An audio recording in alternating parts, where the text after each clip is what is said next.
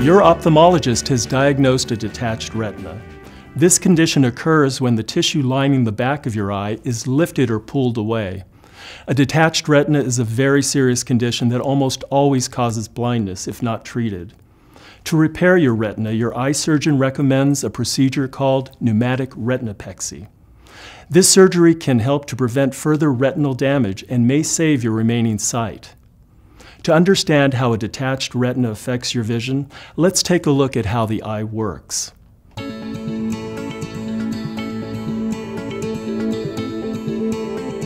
Light rays enter the eye through the cornea, pupil, and lens. These light rays are focused on the retina, the light-sensitive tissue lining the back of the eye. The retina has two areas, the peripheral retina, which gives us our side or wide-angle vision, and the macula, the small area in the center of the retina. The macula gives us our pinpoint vision, allowing us to see detail clearly. The inner eye is filled with a clear, jelly-like substance called vitreous. As we age, the vitreous becomes less like jelly and more like liquid. Usually the vitreous is only loosely attached to the retina, so as the eye moves, the vitreous moves away from the retina without causing problems. Sometimes, though, the vitreous pulls hard enough to tear the retina. Fluid passes through the tear and lifts the retina off the back of the eye. This is called a retinal detachment. The retina doesn't work when it is detached and vision becomes blurred. A retinal detachment is a very serious problem that almost always causes blindness unless it is treated. Your ophthalmologist will repair your retina with a procedure called pneumatic retinopexy.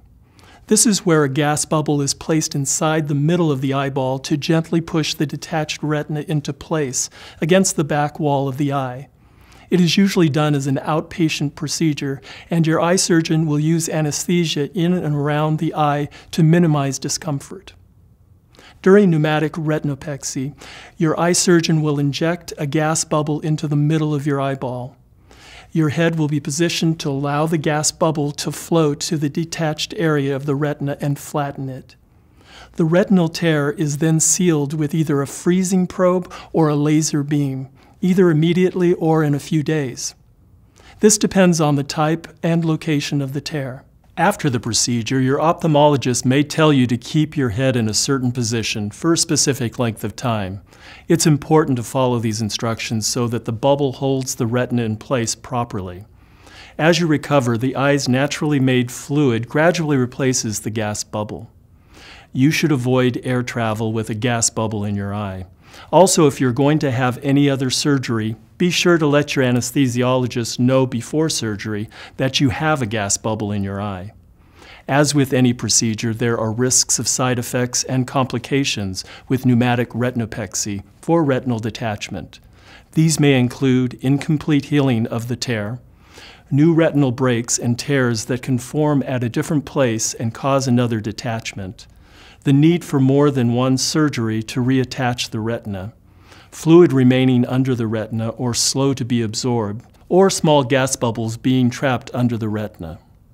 Call your ophthalmologist right away if you notice any of the following problems after surgery: decreasing vision, increasing pain, increasing redness of the eye, swelling around the eye, any discharge from the eye, any new floaters, flashes of light, or changes in your field of vision.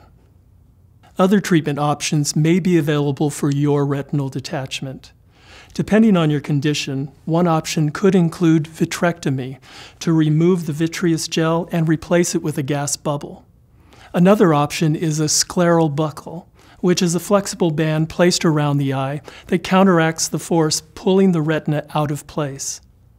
Your ophthalmologist can explain why he or she chose pneumatic retinopexy for your particular course of treatment.